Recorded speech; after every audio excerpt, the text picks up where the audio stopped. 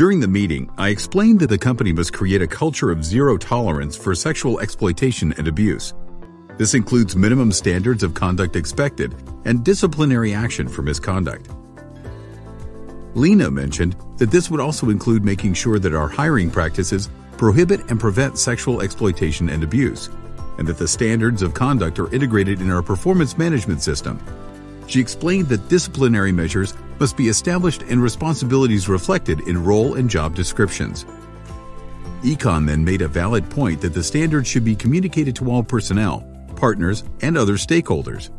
And Hassan added that induction and recurrent training must be provided to all staff to raise awareness of the standards of conduct, the company's commitments, personal obligations, and mechanisms that address abuses. That's when Kamal jumped in and said that we also need to make sure we periodically identify risks of sexual exploitation and abuse, as well as gender-based violence on site, and provide measures to prevent them.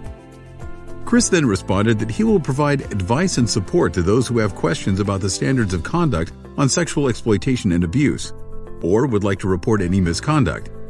He explained that he would have overall responsibility to identify any risks of sexual exploitation and abuse.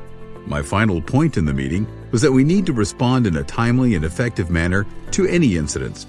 After all, safety of our staff and other stakeholders, as well as the reputation of the company, depend on it.